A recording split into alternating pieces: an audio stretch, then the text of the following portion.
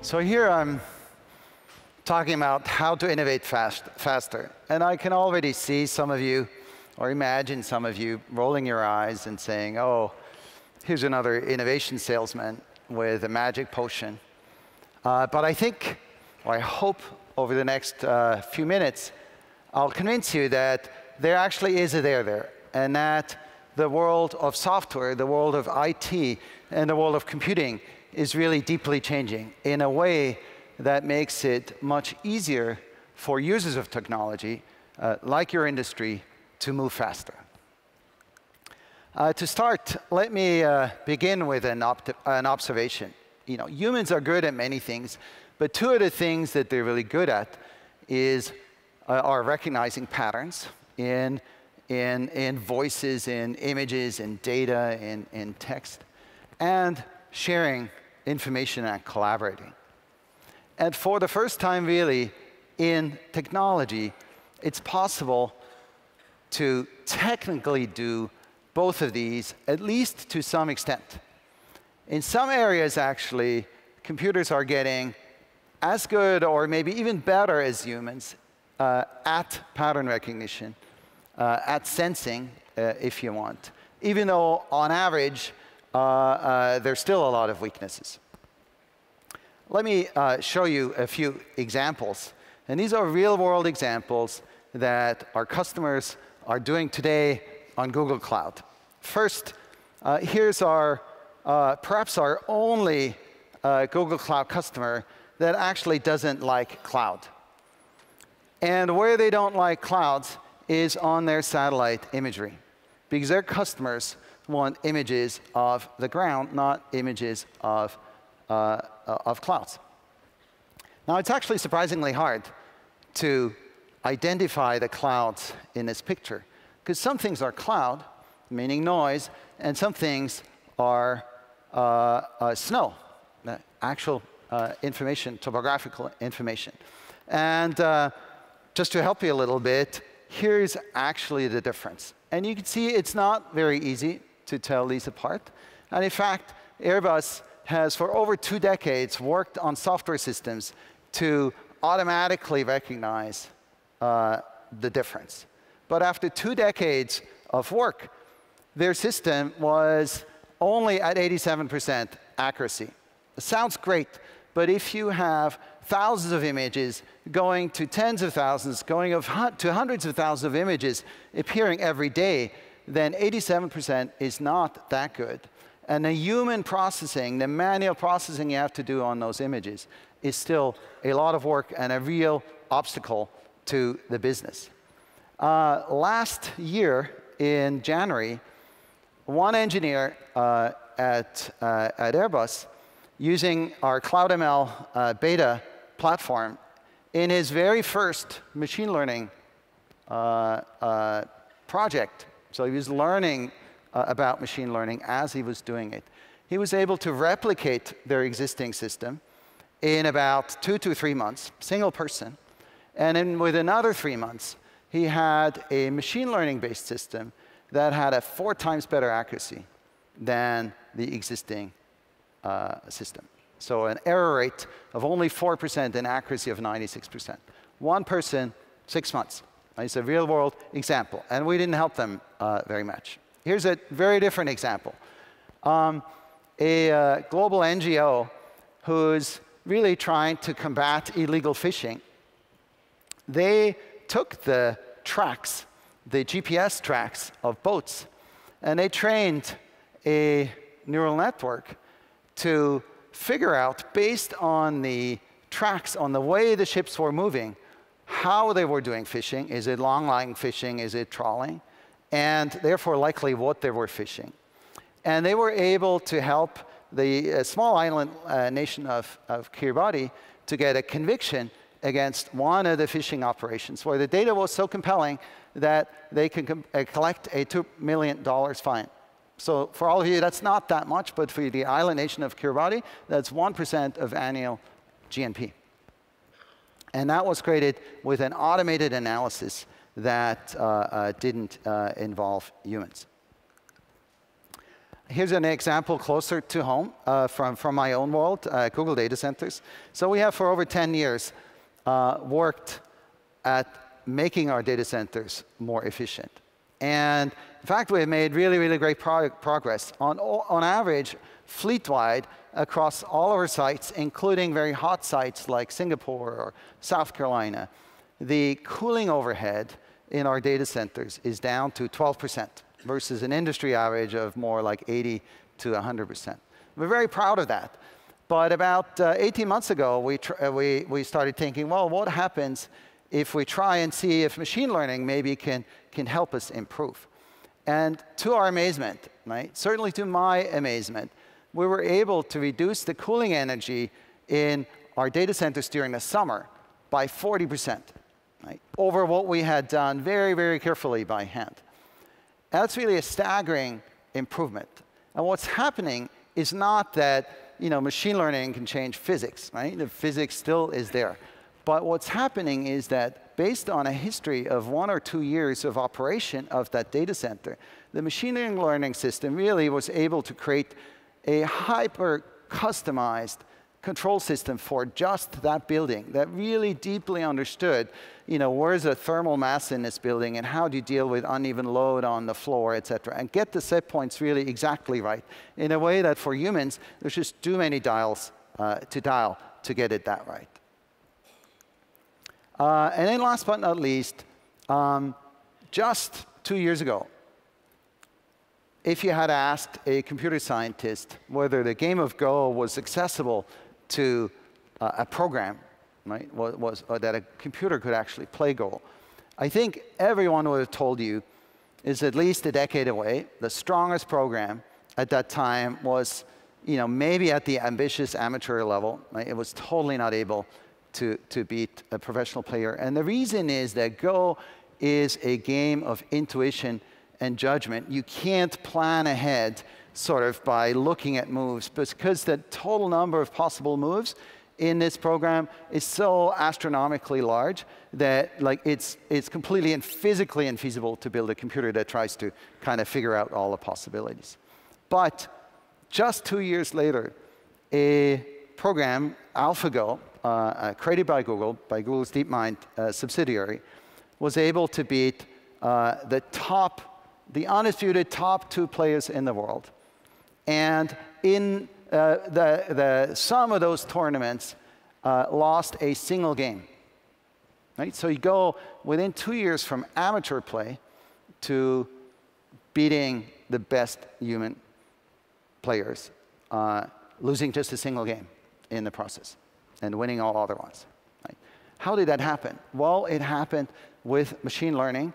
It happened with creating a neural network that could actually, if you want, form intuition about how good this board position is and what the very few likely moves are that should follow. And so you can subset this huge decision space to just a few moves.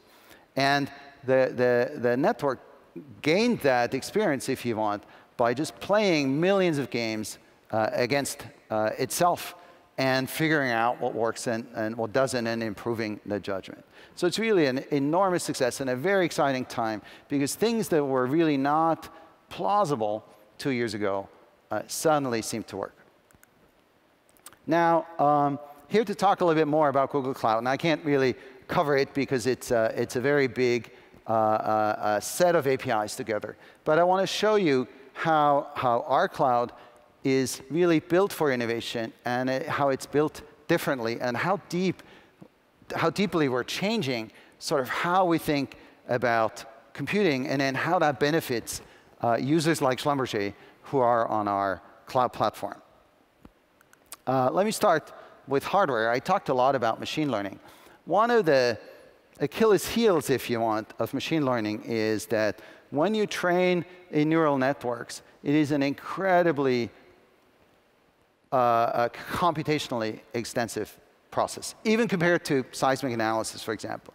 So you spend literally exaflops of computations, operations, to get a single model to converge. And fortunately, these are not exaflops like scientific computation exaflops. It's possible in neural networks to have a much more specialized version of floating point that is much cheaper to do. And so we built, because we had such large problems, we built special hardware that is very, very good at doing exactly those computations. Can't use it for anything else, right? So it's not a general purpose device, it's a special purpose device. But if we put these together into a system of what we call a cloud TPU pod, it's a 4-rack system, so relatively small. That 4-rack system has a computational power of 11 petaflops. And that would put it in the top 10 supercomputers in the world today. Of course, it's an unfair comparison because it's not really doing scientific computation. You can't run a weather model in it. You can't run CFD on it. But at the same time, it is a valid comparison because at neural network processing, this machine would be as fast as one of the top 10 supercomputers in the world. Now, that doesn't mean that there isn't room for other forms of computation. For example, a very, very large user and also a very large seller through our cloud of NVIDIA GPUs. Think of NVIDIA GPUs as a tool for a broader set of jobs. Right? You can use them for scientific computing. You can use them for more general forms of machine learnings. So this isn't an either-or. This is really different sets of tools that apply to different sets of the space. And one of the ways that we're making GPUs even better than they can be on-premise is that in the Google Cloud, when you create a GPU cluster, you can configure the machine that the GPU is attached to. So you can really get a custom scientific cluster. By that, I mean that if for a particular application, let's say you need 20 gigabytes of memory and 8 cores and a GPU, then you can configure a virtual machine with 20 gigabytes of memory and 8 cores and a GPU. And you pay only for that. And you're not forced, because you need 20 gigabytes of memory to get to the next large machine type, which, let's say, has 32 gigabytes, and it comes with 16 cores, which you don't really need, but you have to pay for it, right? So compared to on-premise, it's a much more flexible environment that actually scales much more highly, but saves you money because you'll only pay for the things you'll actually need for your application. Here's another example of hardware that we do very deep in our systems to improve how IT works, and that's security.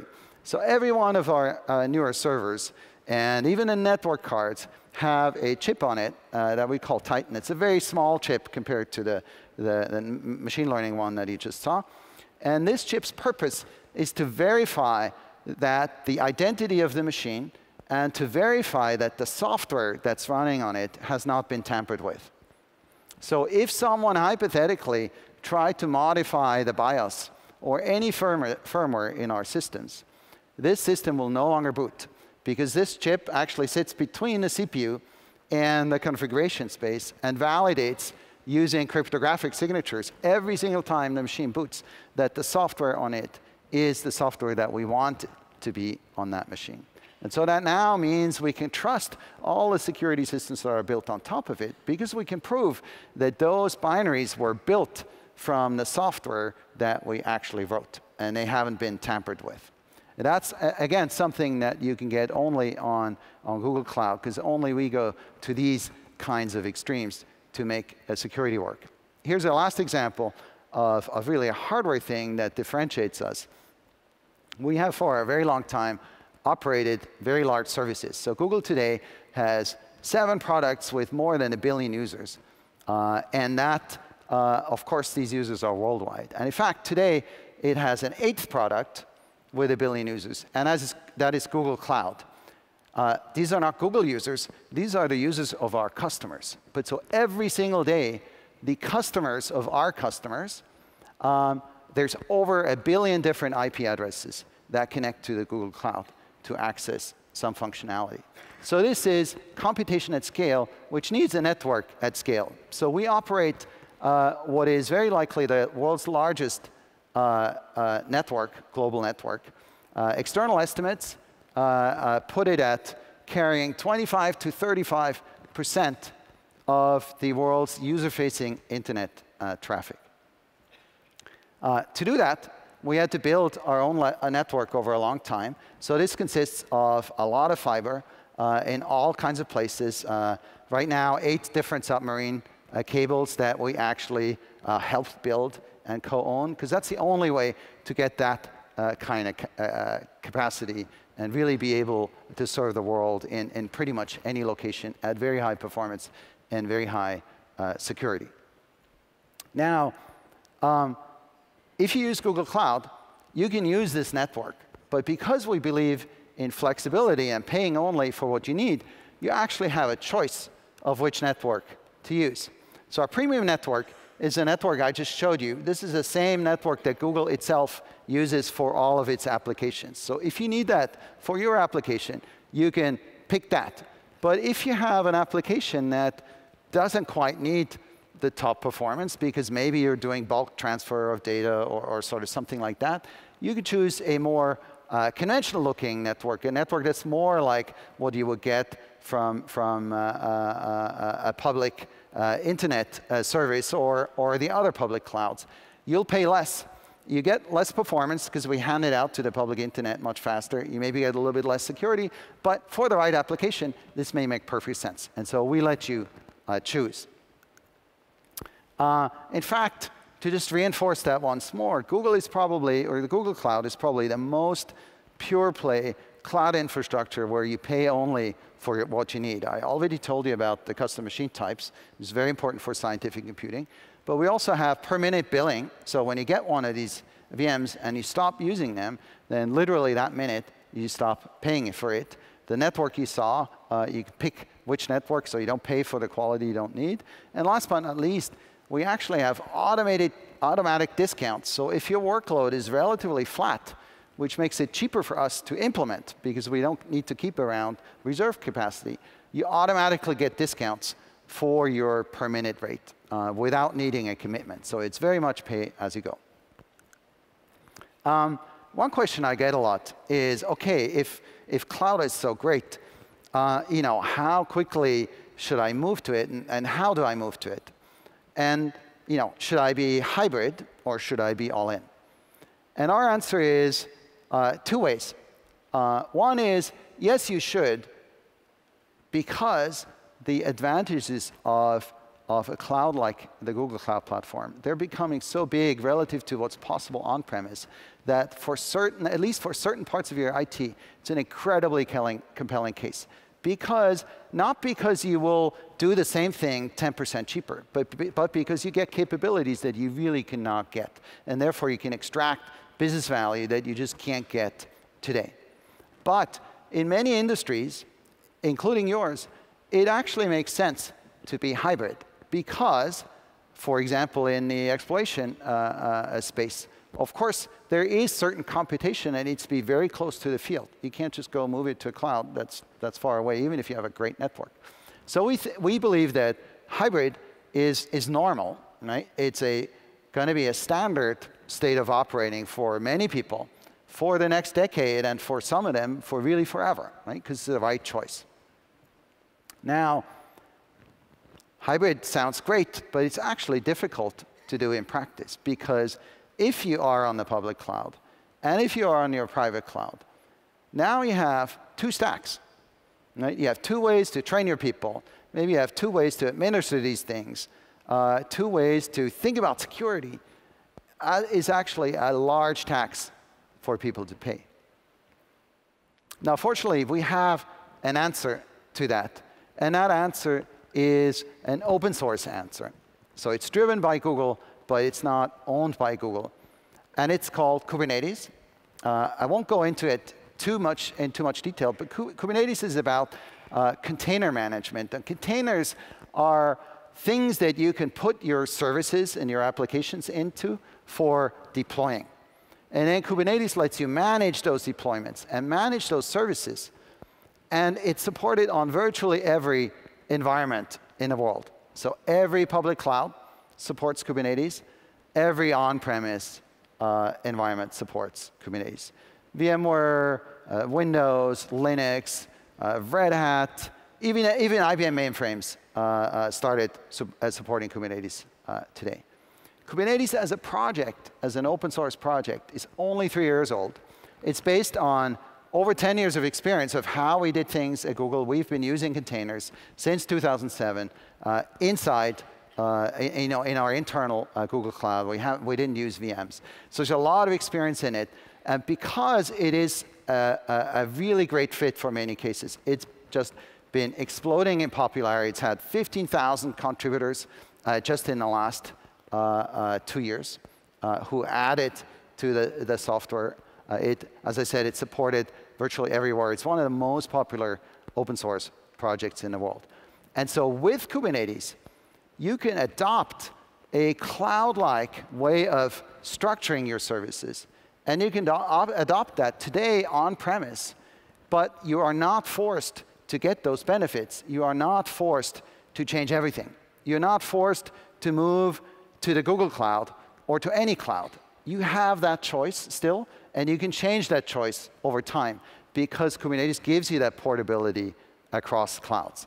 So that definitely would be my first advice to you. If you think about moving to the cloud, have a very, very close look to Kubernetes, because it's probably your best move because it doesn't bundle everything into one move, and it gets you to a better place, even on-premise, and you haven't excluded any other possibilities. And of course, Google Cloud Platform works great with Kubernetes and automates its operation even further compared to what you have on cloud. Now, why am I talking about all of this? Just like we heard before, I'm talking about it because velocity really matters. And I'll give you this example. 30 years ago, 40 years ago, let's say 1980s, the best technology that you could buy, pretty much across everything, was in the enterprise. Right? The best phone, the best computers, the best cameras, the best everything was in enterprises. Right? Today, that is totally not true. Right? The best technology is in the hands of consumers who are paying far less for it than you do. Right? So why do they have better cameras? Why are they using machine learning? Why have they been using cloud for 15 years? Right? The answer is because the software velocity in the consumer space, because it is cloud-based, is much higher. In the IT enterprise, change is scary because change breaks things. Because everyone is a snowflake. Nobody is like anyone else. You might all use the same kind of components, but you put them together in different ways. You have different versions. And so as a result, introducing a change is a risky endeavor. It creates outages. That's why you do it more slowly. And after decades of that versus the consumer innovation, where, on my Android phone, every user of the Gmail app, or virtually every user of the Gmail app, is on the same version of Gmail. And their Gmail updates overnight, and they don't even notice, and it always works. Right? If you have that freedom in the software to really innovate and to move, then you're just ending up in a much further place. Right? And so my main message to you today is that in enterprise software, we have fallen behind, and really fallen behind massively behind consumers. And the reason is that everything is too high friction. And systems like Kubernetes and the Google Cloud reduce that frictions. And they are, in fact, the systems that people are using who write consumer software, like Google for Gmail, right? Or like Apple for all kinds of things, or like Facebook, right? They are using Kubernetes, and they are using platforms like the Google Cloud Platform. So this is the #1 way to get back on a faster velocity, and that's really by changing the way, changing how you think about IT.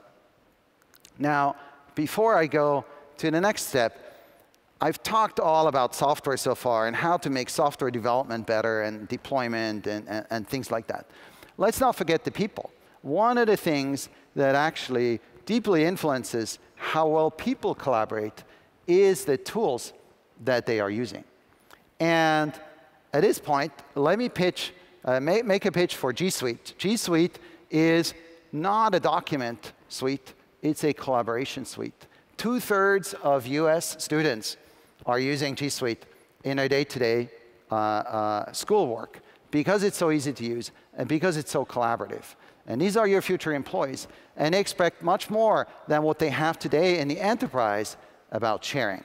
And just to make that concrete, I'll give you one little snippet from my own world in operations that has nothing to do with document management, but actually very deeply has to do with speed of moving. And what that example is that Google Docs lets you have a document that multiple people can operate on and can edit at the same time. And, you know, sounds kind of cool, but you know, it's more like a fad than useful. Well, at Google, when we have an outage, we want a postmortem, right? So if there's something happening, well, we create a postmortem and it analyzes, it describes what happens, analyzes the root cause, here's the action items to follow up, etc. At Google, the postmortem usually is finished within an hour or so of the actual event. Because when the event starts, we create a new document from a template. We make that document writable by everyone. And then as the outage happens, as people actually figure out things, they paste their findings into this document. And everyone who has that document open sees that change within a second.